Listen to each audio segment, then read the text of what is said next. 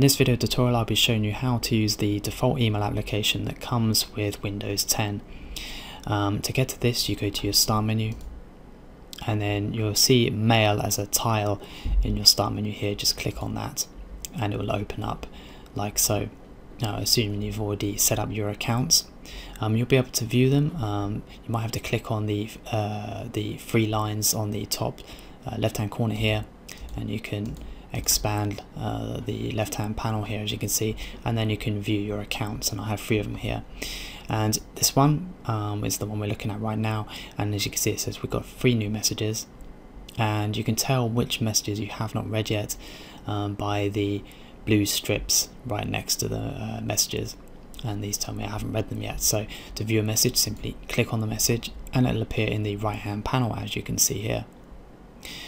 Now to create a message, you simply go to new mail right up the top left hand corner of the screen, click on new mail, and on the right hand panel you'll get a box which you should be familiar to if you've done email before. We have the to box here where you enter the person's email address. I'm going to enter just my own here.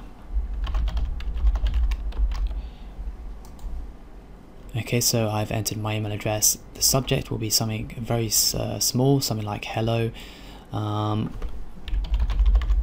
then below that you enter your message. Now this can be as long as you like. I'm just going to put in some random stuff here.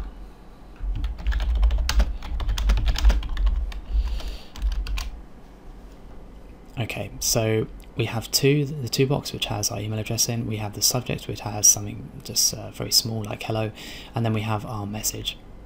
Now we've created a message here and it automatically activates this stuff right at the top here. Now this has with the new update on Windows 10, we have the format in certain options, and clicking on format here we have bold, italic and underline, so you can change the format of your text here. You change the highlights here and the color of the fonts, and if you click on the down arrow next to it, it allows you to select the various different fonts and the size of the fonts here. I'm not going to go too in depth into what everything here does, but we've got like lists here you can choose from, and we have the similar to Word here, we have the headings and you can select the different headings there. Undo, redo. We have the insert tab which allows you to insert attachments into your email. You can create tables, you can insert pictures and attach website links.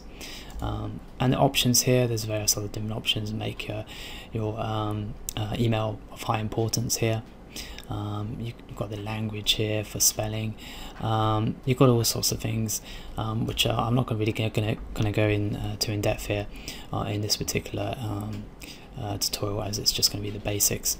So basically we've created our email, and to send it you just go to the top right corner where it says send right here, and it will send to that person. Now to reply to an email, you just simply click on the email that you want to reply to, and then notice right at the top here we have reply, and you just simply click on that. And when you reply to a message, the to boxes already has the person's email address in, so you don't have to touch that.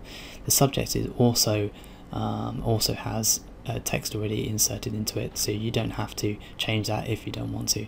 And you basically just simply write a message and then press send like so.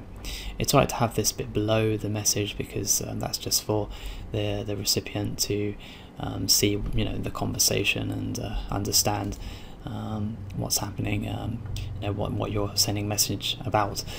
So it's best to leave that there. So you just simply write a message and press send, and it's as simple as that.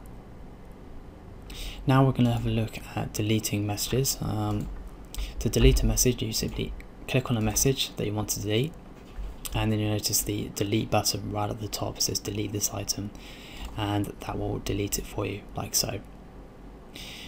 If you want to delete multiple emails at one time, up the top here we have these like little ticks here with lines, and if you click on that, what it does, it creates these tick boxes, and you can select the individual tick boxes like so. You can deselect as well. So to delete these messages, then the ones that you've selected, you can press the delete button at the top here and it will do that. Okay, so this is a basic look at the Windows 10 email program. I hope you found it useful. Don't forget to subscribe. Thank you.